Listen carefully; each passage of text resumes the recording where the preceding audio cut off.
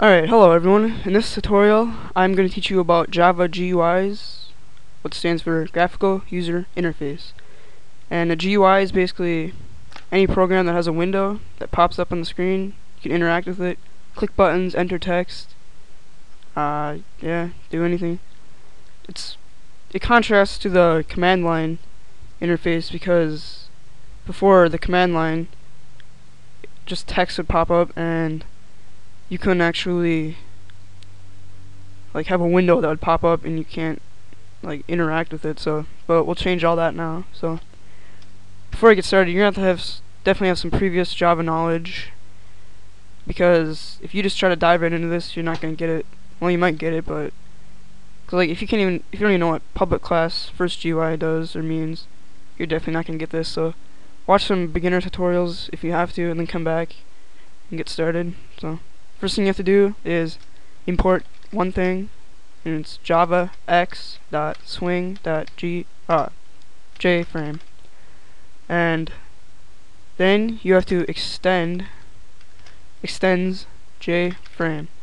What this does is it enables this class to use the jframe methods and stuff from this library which we've imported.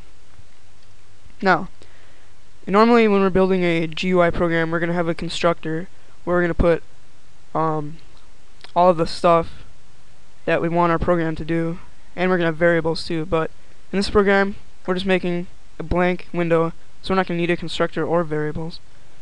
So first thing you have to do is make a GUI object.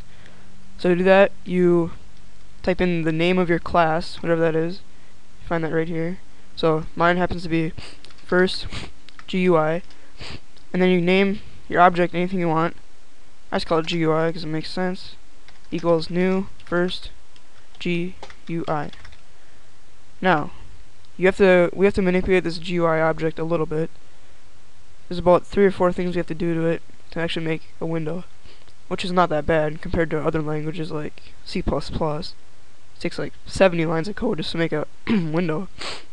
So first thing you have to do is GUI.set default close operation, and then inside the parameters type in jframe exit on close. And why? Oh, duh.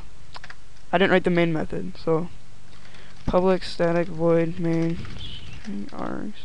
Whoop. Args.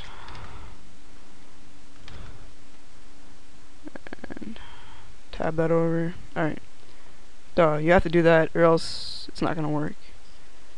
So what this does is it enables our window to actually terminate itself when we click the red X button in the upper right hand corner. If we don't have this, the window will close when we click that button, but the program will still run, wasting system resources, which you don't want. So another thing we need is GUI.set size, and that's pretty self-explanatory. Just sets the size of the window. I'm just gonna make mine 200, 200. So it's gonna be 200 pixels wide and 200 pixels high. Next thing is GUI.set visible true, and I really don't know why that's there, but you have to put it in anyways, or else the window won't pop up but the program will run. And the last thing that's optional but is recommended is GUI.set title, and this will appear at the top of the window, and you can name it anything you want.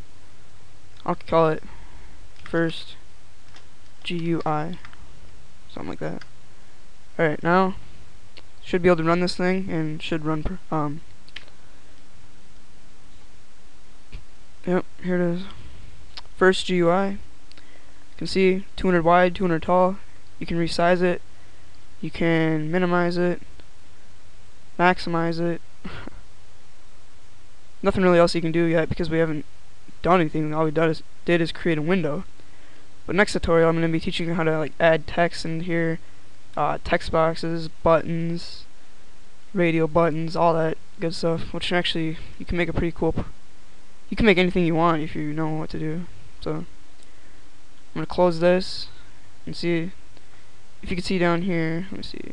Yep, it says build successful, and that means it stopped running because I had this JFrame exit on close. If you didn't have that, it would probably just keep running forever and ever. So, thanks for watching, and I'll see you around for the next one.